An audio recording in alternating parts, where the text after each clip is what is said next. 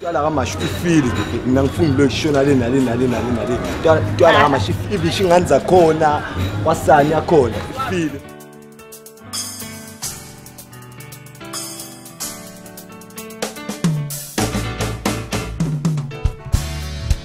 KwaMashu is 51 years old today. In 2008 we were celebrating the 50th birthday of KwaMashu as a township. It was founded in 1958 by Marshall Campbell, and that's the reason why it is called KwaMashu. It is called or named after Marshall Campbell, who was actually a farmer here, farming at this place, and people were then moved because of group areas. At obviously people were in Kwakito, Mkumbane or Mayville, whatever you name it, and they were then moved to this area, and these houses were built for them as lodgers. KwaMashu uma qhathaniswa nokuthi abantu abamaciko, abantu abaholi abaphezulu, abantu abadlala ibhola, abantu abavelele. I think KwaMashu qhamuka njengelokishi lesibili kwi-South Africa lonke. Okubi ngoMashu ile ukuthi unalesi stigma sokuthiwa uyindawo uyizinda seyigebengu. Yikho kwaze kwaqhamuka neculo nje ukuthi ngeke ngiye KwaMashu ngisaba amavolovolo. Kuba khona ubugebengu wala ngoba singafika lana ngixhumise kakhulu but siyazama ukuthi sibe nabugebengu wala KwaMashu. Abantu abaningi uMashu bawuthatha njengelokishi elimbi egcwele khona icrime. But ke thina ke esakhulela la esazalana la manje sesiyabona ukuthi kukhona la ikushintsho olwenzakalayo emphakathini njalo siyazi ukuthi sonke KwaMashu is a developing township.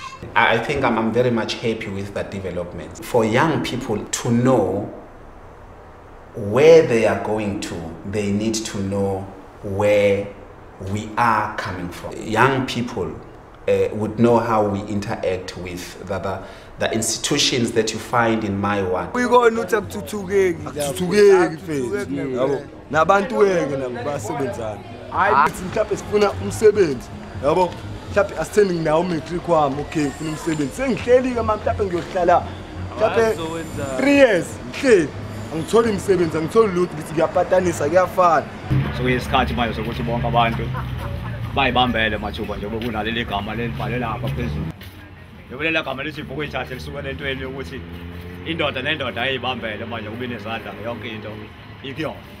Inside le KwaMashu kwi-formal township thola township dances, pantsula, gumboots. Ngiyazama le campus dance futhi into sathu simama yabo sathola la omasenti ke kodwa bebehayiza abantu phela yabo la Shakamarine khona behlanganiseka ngecampus khona ngegumboots hlanganisela khona sibuye sikhazi la shoti khona campus athi kushayele zoza mdali zoza sebeza mdali qalibisi ungayisho amantombazane lesiyaziyo mdali awunanga ususele lezingane zakubo ezidlala igwamjayi awukhale awusheke awukhale yabo njalo.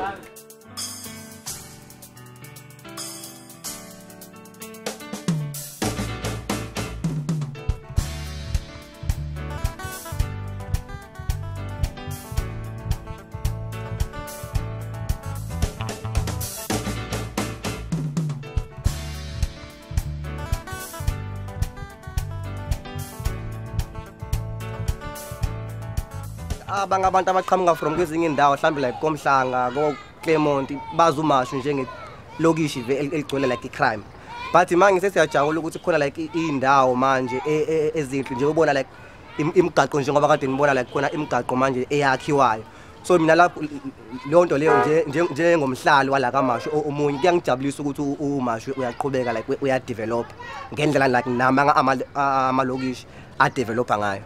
So mina engikuthandayo nengifisa ukubona ukuthi kwenzeka la KwaMashu ukuthi like abantu abaningi abaqhamuka kwezinye indawo bangatsheli bangakhulumi kambi ngoMashu because like uthola ukuthi like abantu abaningi sebeyasaba ukuza KwaMashu just because like i-negative inputs efakwa abanye abantu ukuthi no uMashu kunje kuyadutshwana kaMashu kuyagwazana siningi manje kakhulu inkonzo ya kuthi ngizivala ubone valwe kanjena alikho supermarket abantu bangena ngaphakathi no bathenga into bayidingayo bakho kungavaliwe kanjena so kwangiphola kuzokuvalwe through indaba yenkunzi yabona ukubona uma ngaba inkukhu uma ngaba uyibopha inyawo so ulamthuthu uma ngaba ubopha inyawo noma usudedelile kuba sengathi usawubophile kanti hayi usudedelile manje ngeke usabaleka so nabantu banalo mqondo lo ukuthi nje KwaMashu kusakhona icrime kanti ayisekho yonke into yabo nje manje ngigqoka kahle kanjani ngihlala kaMashu ngirelaxile anginankinga ngikhipha ifoni yami ngithanda ngikhulume akekho ozongenza next